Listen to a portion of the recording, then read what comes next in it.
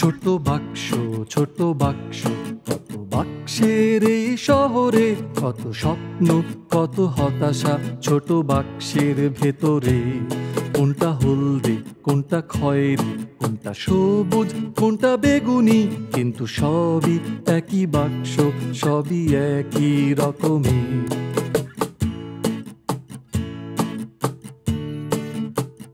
এ শহর ব্যস্ততার শহর, এ শহর গতির শহর, এ শহর থেমে যাওয়ার শহর, থামিয়ে রাখার শহর।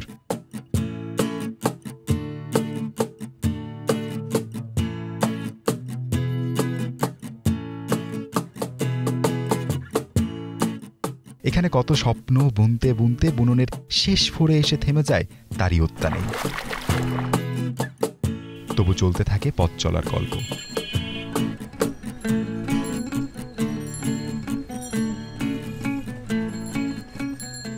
ভবিষ্যৎ করার হিসেব কষে রিয়াসাত ঢাকা আসেন বেশ কয়েক বছর আগে। ডাক্তার হবার স্বপ্ন তাকে পরিচয় করিয়েছে ঢাকার অলিগলির সাথে। আর সুপ্রভা ঢাকাকে চিনেছেন তার নিজের মতো করে। ঢাকা শহর আমার কাছে অনেক চমৎকার লাগে, কারণ ঢাকা শহরের যে জানার যে অনেক সুযোগ থাকে, এটা অপরচুনিটিটা অনেক বেশি। আর ঢাকা শহরের কনস হচ্ছে আমার আসার পর যেটা আমার কাছে মনে হয়, আমার খাওয়া দাওয়ার কষ্ট অনেক বেশি হয়। আমি যেহেতু ঢাকায় স্টুডেন্ট হিসেবে এসেছি, তো ঢাকায় আমার যেটা মনে হয় যে সময় প্রচুর ব্যয় হয় রাস্তায়।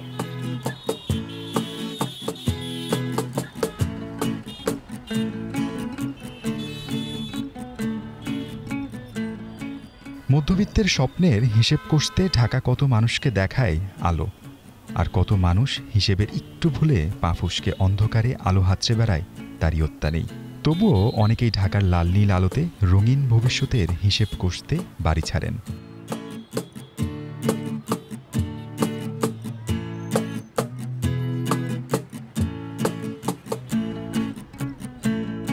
মেডিকেলে ভর্তির জন্য প্রস্তুতি নিচ্ছেন রিয়াসাত। মেসে থাকেন, পড়াশোনার খরচ বাড়ি থেকে আসে। বাড়ি থেকে আনা অর্থ দিয়ে ঊর্ধ্বগতির বাজারের সঙ্গে তাল মেলাতে পারেন না প্রায়। আমার গ্রামের বাড়িতে আমার আব্বু আম্মু আছে, এবং আমার যেটা বেশি আমার বন্ধু বান্ধবী সবাই, আত্মীয় স্বজন সবাই গ্রামেই। বেসিক্যালি আব্বু প্রতি মাসে আমাকে 10,000 টাকা পাঠায়, 7,000 টাকা আমার মেস খরচ এবং 3,000 টাকা আমার হাত খরচ থাকে। এভাবেই আমি খরচ করতে থাকি এবং পড়াশোনা করতে থাকি। এভাবেই সব কিছু মেনে নিয়ে আস্তে আস্তে খরচ করে একটা লিমিটেশনের ভিতরে আমি চলি আর কি।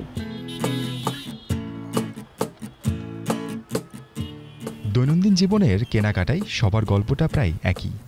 চাহিদা আর যোগানের মাঝে কাটছাট করে একটা সমঝোতায় আসতে হয় সবার। দ্রব্যমূল্যের ঊর্ধ্বগতির কারণে প্রায় সবাই তাদের প্রতিদিনের বাজারে আনেন পরিবর্তন।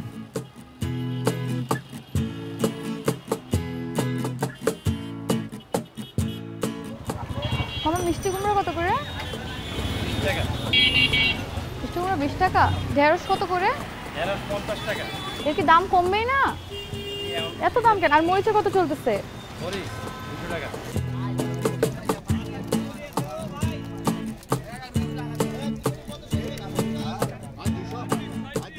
বর্তমানে শাকসবজি, মাছ, মাংস, তেল, পেঁয়াজ সহ প্রায় সব কিছুর দাম বেড়েছে। খাদ্য তালিকায় ডিম বেশি প্রাধান্য পেত। এখন এই ডিমের দামও বেড়ে যাওয়ায় খাদ্য তালিকায় তা কমিয়ে এনেছে সুপ্রভা।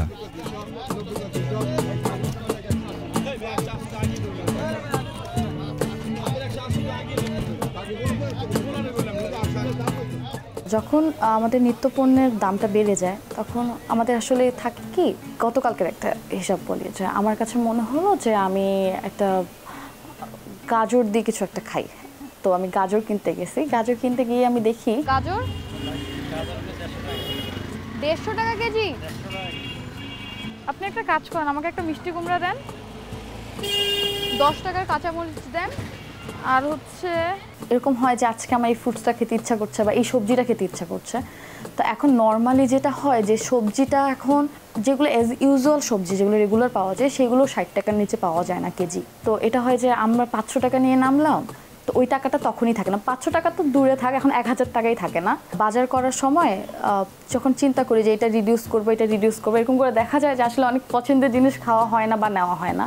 যখন আপনি ধরেন একটা বাজারে গেছেন, আপনার কিছু একটা কিনতে ইচ্ছা করছে, আপনি কিনতে পারলেন না, চলে আসলেন, এটা কিন্তু খারাপ লাগে।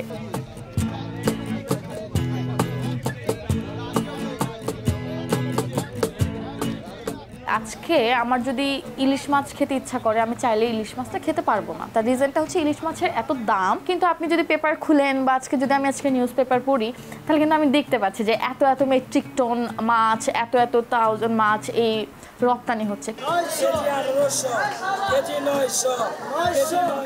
একটা এক্সাম্পল দিই, আমার ফুফুতো এক বোন, সে কানাডাতে পড়াশোনা করছে এখন। ও আমাকে যেটা বললো যে আপু, আমাদের দেশের নিয়মটা হচ্ছে এরকম যে আগে দেশের মানুষ খাবে, খেয়ে যদি বাঁচে দেন সেটা বাইরে যাবে। তো ওইভাবে কিন্তু ওদের যেগুলো দেশীয় প্রোডাক্ট, ওদের কিন্তু ওই দেশীয় প্রোডাক্টগুলোর দামটা কম থাকে, কিন্তু বাকি জিনিস। এখন আমি তো কানাডা দিয়ে আমি আমার দেশকে তুলনা করতে যাবো না, এটা বোকামি হবে। এখন আমি যদি আমার দেশকে আমার সাথে তুলনা করি, তাহলে আমার কি রাইট নাই আমি আমার দেশের মাছ খাবো, আমি ইলিশ মাছ খাবো? আপনি যদি চিন্তা করতে যান, তাহলে আমি কিন্তু এটা খেতে পারছি না। মানে আমার কাছে মনে হয় এটা ইলিশ মাছ হচ্ছে একটা লাক্সারি পণ্য। যেমন আমি গরুর মাংসের কথা বাদ দিলাম, আমি তো মাছটা খেতে পারতাম না, কারণ আমরা তো নদীমাতৃক দেশ, কিন্তু আমি মাছটা খেতে পারছি না, কারণ মাছের দাম অনেক বেশি।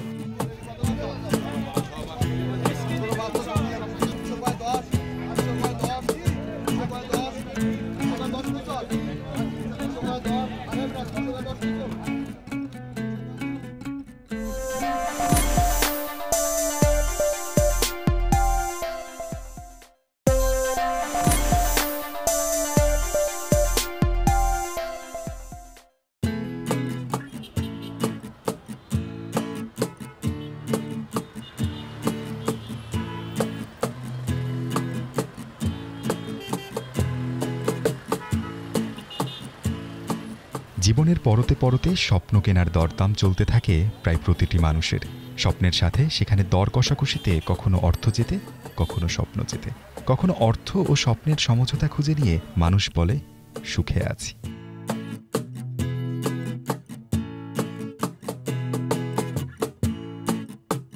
বাবা মারা তো একটা নির্দিষ্ট টাকা পাঠায়, তখন আমার চাহিদার তারতম্য হয়। তো যেটা হয়, প্রথমে আমি যেটা করি, আমি বাসা থেকে যেই দিনগুলোতে আমার ক্লাস থাকে না বা টিউশন থাকে না, আমি একেবারেই বাসা থেকে বের হই না, কারণ এটা একটা অপশন খরচ কমানো। মানে ঢাকায় একটা জিনিস থাকে যে আমি নিচে নামলেই টাকা খরচ হবে। আগে যেখানে আমি 7000 টাকায় মাস তুলতে পারতাম 2018, 19, 20 সালে, সেক্ষেত্রে এখন আমার মাস তুলতে 10,000 টাকা লেগে যায়। খাবারের দামও অনেক বেড়ে গেছে, শাকসবজি সব কিছু বলেন না কেন। সুতরাং একটু স্ট্রাগল করা লাগে ফ্যামিলি থেকেও, আমার এখানেও। সুতরাং আগে যে জিনিসটা আমি 20 টাকায় পেতাম, সেটা এখন আমার 40 টাকায় পাওয়া লাগে। সুতরাং আগে যে জিনিসটা বেশি নিতাম, এখন সেই জিনিসটা কম নেওয়ার চেষ্টা করি, যেন আমি ভালো মতো চলতে পারি, মানিয়ে নিতে পারি। মাঝে মাঝে একটু সমস্যা হয় বলতে, মানে বেশি দামি যদি কিছু কিনে ফেলি, তখন একটু সমস্যা হয়ে যায়। সেক্ষেত্রে চেষ্টা করি পরবর্তী 2-3 দিন একটু কম খরচ করার। এবং কোচিংয়ে যাওয়ার সময় আমি যে বাস যাতায়াত করি, সেখানে আমার যেতে আসতে 10 টাকা করে 20 টাকা খরচ হয়ে যায়। সেটাও আমি চেষ্টা করলাম বাসে না যেয়ে হেঁটে যাওয়ার জন্য। সেক্ষেত্রে আমার মাসে 600 টাকা আমার সেভিং হয়ে যায়।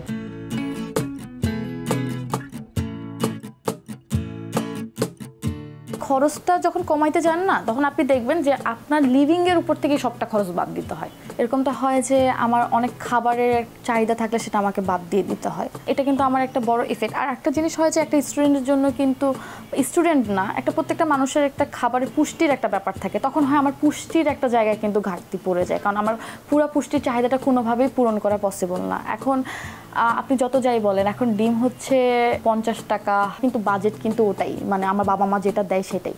আগে কিন্তু আমি ওই ডিমটাই কিনছি 30 টাকা দিয়ে, তো এটা কিন্তু আমার এক্সট্রা চলে যাচ্ছে। তো আগে যেটা হতো যে আমি যে টিউশনের টাকাটা পেতাম, ওই টাকাটা আমার এক্সট্রা কাজে খরচ হতো, যে আমি শখ পূরণ করব। তখন আমার যেটা হচ্ছে যে আমার টিউশনের টাকাটা পুরোটা আমার খাবারের কাজে চলে আসছে।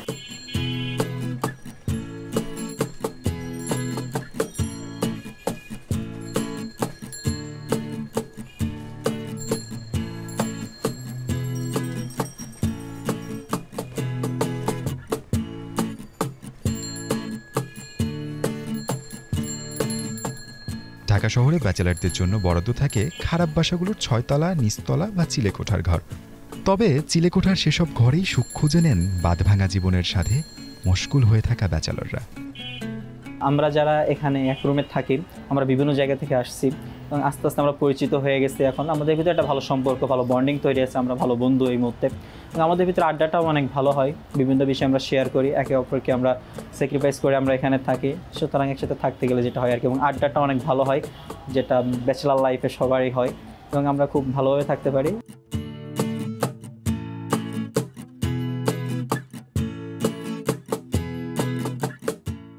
গ্রামের বাড়ির খোলামেলা জীবন ছেড়ে ঢাকায় এসে এক বিছানায় এক একটি সংসার পাতেন সবাই, আর বারান্দা যেন বিকেলের খোলা মাঠ। কিন্তু জীবনের ডাকে তিতামিঠার এই শহরে না এসে উপায় নেই তাদের। কেউ ডাক্তার, কেউ মাস্টার, কেউ করে না কোনো রোজগার, কিন্তু সবই একই বাক্স, সবই একই রকমের।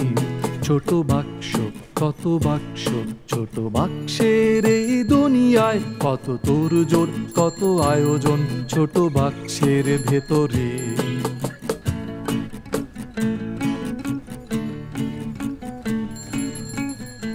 তবে সেখানেও থাকে পান থেকে চুন খসলেই বাড়িওয়ালার হাক ডাকের ভয়। প্রত্যাশার চাপ, বাজারের চাপ, বাড়িওয়ালার চাপ সব মিলে প্রায়ই পরিবর্তন হয় ঠিকানার। তাই হয়তো বাস স্টপে কিংবা চায়ের দোকানের পাশের দেয়ালে অহরহ মেস মেম্বার আবশ্যক শিরোনামে বিজ্ঞাপন চোখে পড়ে। আমি এত বাসা খুঁজে নিয়ে স্ট্রাগল করছি, অ্যান্ড সবচেয়ে বড় কথা আমি জানি না ঢাকার বাসাওয়ালারাও মনে করে যে ছেলেমেয়েরা যে কথা থেকে উঠে আসছে, আমি জানি না। বাট আমরা আসলে যতটা প্রিভিলেজ নিয়ে আমাদের এলাকায় থাকতে পারি বা আমাদের যতটা ফ্যামিলিতে আমরা ভালোভাবে থাকি, ঢাকায় এসে কিন্তু আমাদের অনেক বেশি তার থেকে স্ট্রাগল করতে হয়।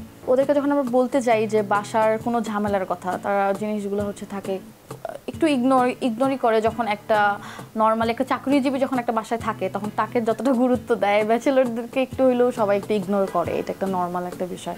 বাসা ভাড়া নেওয়ার ক্ষেত্রে সবচেয়ে বড় সমস্যা যে ওরা ব্যাচেলরদেরকে বাসা দিতে চায় না। ব্যাচেলর ভাড়া দেয় না ভাই।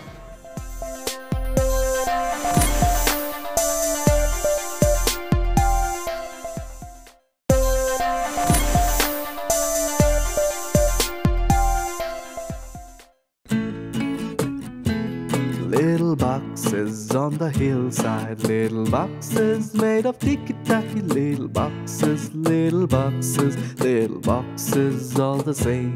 ঢাকায় থাকা সাধারণ ছাত্রছাত্রীদের কাছে পড়ালেখার চেয়ে বেশি গুরুত্ব পায় বাড়ি থেকে পাঠানো টাকায় ঢাকার জীবনযাপনের হিসেব নিকেশ, যেখানে সবচেয়ে বেশি প্রভাব ফেলে দ্রব্যমূল্যের দাম।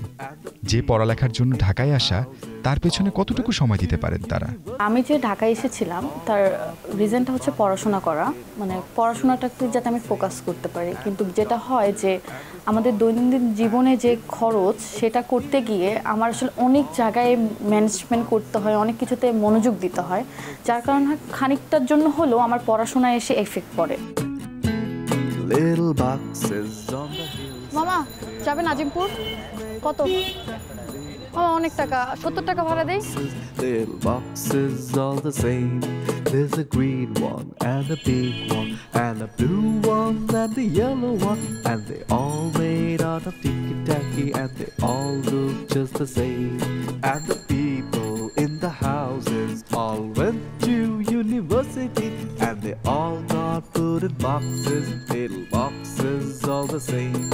And this doctor and this lawyer and this. ঢাকাতে যেরকম কোচিং সেন্টার আছে, ভার্সিটি আছে, এরকম যদি কিছু কোচিং সেন্টার যদি আমাদের সাতক্ষীরাতে থাকতো, তাহলে আমাদের ছাত্রছাত্রীদেরকে সাতক্ষীরার বেসিক্যালি তাদেরকে বাইরে আসা লাগতো না। যেমন খুলনা, ঢাকা, যশোর, তারা সাতক্ষীরাতে থেকেই ভালো প্রিপারেশন নিতে পারতো, প্লাস তারা ফ্যামিলির সাথে থেকে, পিতামাতার সাথে থেকে ভালো একটা পরিবেশে তারা পড়াশোনার জন্য একটা উপযোগী সময় প্লাস একটা পরিবেশ তারা পেত। সেক্ষেত্রে আমার এখানে যেহেতু 10,000 টাকা আমার খরচ হয়ে যায়, তো সেখানে আমার ম্যাচ ভাড়াটা এত আসতো না, আমার হাত খরচও এত হতো না, যেটা বাসায় থাকলে আমার সেভিং হতো।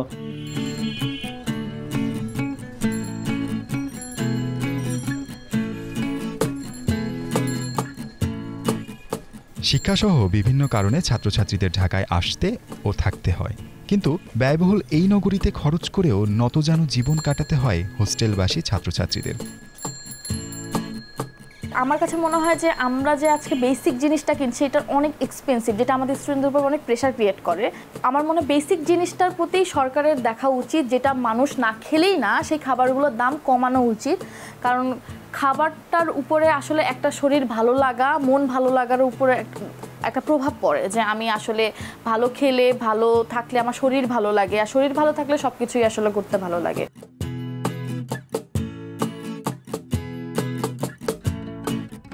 আমার মনে হয় আমাদের দেশে স্টুডেন্টদের জন্য এমন একটা এনভায়রনমেন্টটা অনেক ফ্রেন্ডলি করা উচিত, তাদের সুবিধা, তাদের খরচ সব কিছু মিলে একটা বেসিক, যে একটা স্টুডেন্টের এত থেকে এতর মধ্যেই খরচ হবে, এর বেশি আর খরচ হবে না কোনোভাবে না। এখন যে স্টুডেন্টের নিজের প্রয়োজনে যেটা অতিরিক্ত খরচ করবে সেটা আলাদা হিসাব, কিন্তু থাকা আর খাওয়াটা এটা আমার মনে হয় একটা নির্দিষ্ট পরিমাণের মধ্যে নিয়ে আসা উচিত।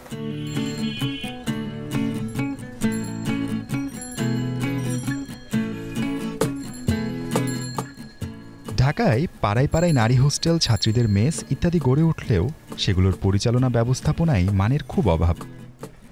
এ শহরে সরকারি হোস্টেলে নারীদের থাকার আসন মাত্র 1000, অথচ দেশের শহরাঞ্চলে কর্মজীবী নারীর সংখ্যা 50 লাখের বেশি। আবার একইভাবে শিক্ষার্থীর তুলনায় অপ্রতুল কলেজ ইউনিভার্সিটিগুলোতে আবাসিক আসন সংখ্যা।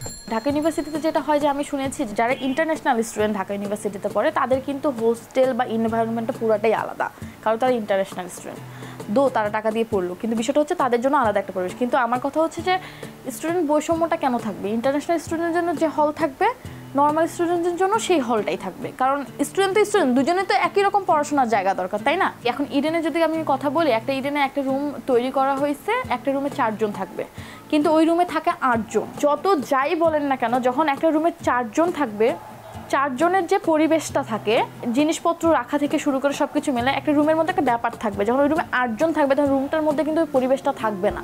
যেটা মনে হয় যে আমার সময় থাকা উচিত আমার পড়াশোনার পিছনে অনেক বেশি, যেটা আমার জন্য নেই। কপালের ভাঁজটুকু ছাড়া জমছে না কিছুই যে আর, খরচের সিঁড়ি বেয়ে নিচে নেমে দেখি জমা খরচ ইজার, জমা খরচ ইজার।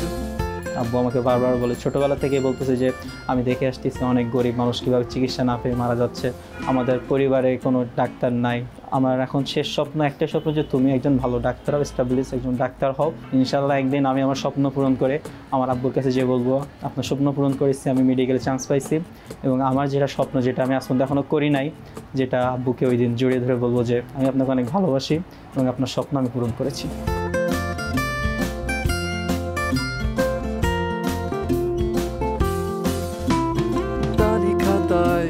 ভীষণ শূন্যতা, বলবো না ভালো নেই, বলে যাব আমাদের জমা খরচ ইজার হিসাব, শূন্যতায় ভরে দেই ভালোবাসায়, ভালোবাসায়।